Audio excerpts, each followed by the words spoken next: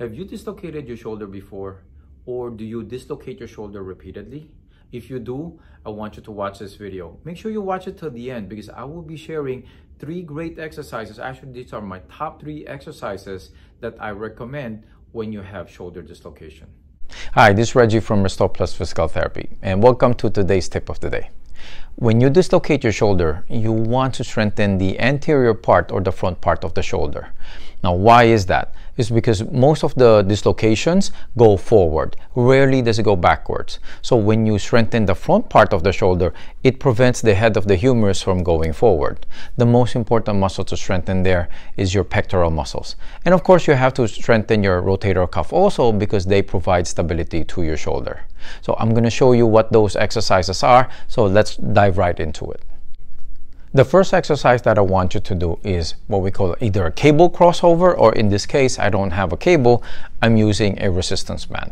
But it's a crossover movement. It will help strengthen your pectoral muscles. So what you want to do is you're holding it from this position. If it's a cable or a resistance band, you're just going to take up the slack so it's not too loose, but it's not too tight also to start.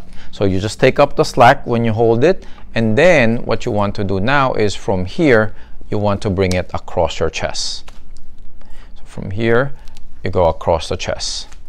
You can be a little, this one is a little lower, or it can be a little higher, or it can be right at your horizontal. So you're bringing it across, and you repeat that 15 repetitions, and then you can do it for 3 sets. Now, when you do that, it's important for you to squeeze the pecs. So that way, you're recruiting all the muscle fibers of your pectoral muscles. So that's your first exercise. Now, the second exercise that I recommend for shoulder dislocation is called a chest press. So you can use a bench press, or you can use resistance bands like this. So this is how you do it. Start off in this position, and I'm going to show you one very important movement or part of this movement that you have to observe when you're doing this exercise when you have a dislocated shoulder. All right? So, but basically you start in this position, and then you're going to push forward and then come back, push forward and then come back. One important part of the movement that you have to observe is if I go on my side, let me show you.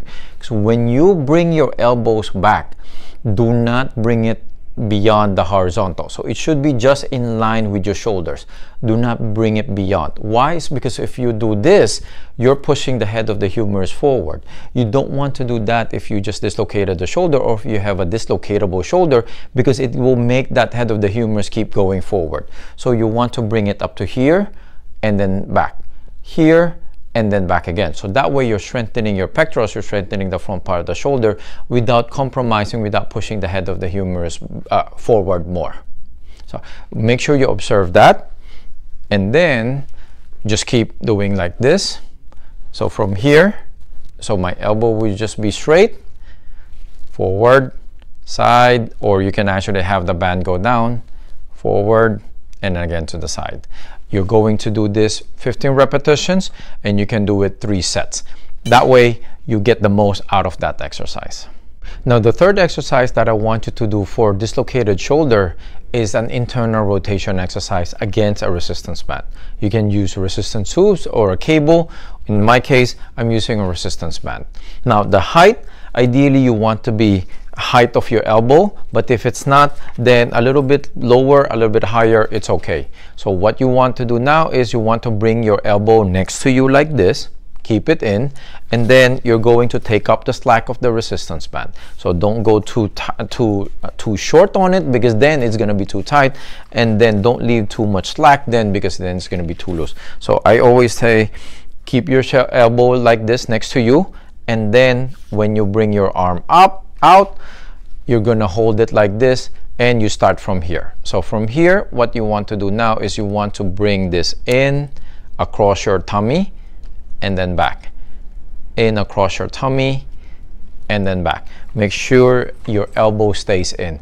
Do not go out like this, right? Now, in this position, the shoulder is relatively more stable compared to when you're doing external rotation in this position. So that's why we do this exercise in this angle and not from this angle if you have a dislocated or a dislocatable shoulder. So take note of that. That's very important. So again, from here, you're going to pull it in across your belly, out, in, out. Repeat that 15 repetitions, and you can do it for 3 sets. Those are the 3 exercises that I recommend if you have a dislocated shoulder or you have a dislocatable shoulder. Keep doing those exercises once a day or even twice a day, especially at the beginning if you're doing lower resistance. So that way you can tighten up that front part of your shoulder, you can strengthen your pectorals and strengthen your rotator cuff. That way you can prevent that dislocation from happening again, because once the dislocation happens and if it keeps repeating, then you are going to end up with a loose shoulder, which in some cases I've seen some of my patients have to undergo surgery to correct that. So I hope this video is helpful for you. I get asked this question quite a bit, even in our social media. So I decided to just create this video. Thank you very much for your time. Thank you very much for watching this video.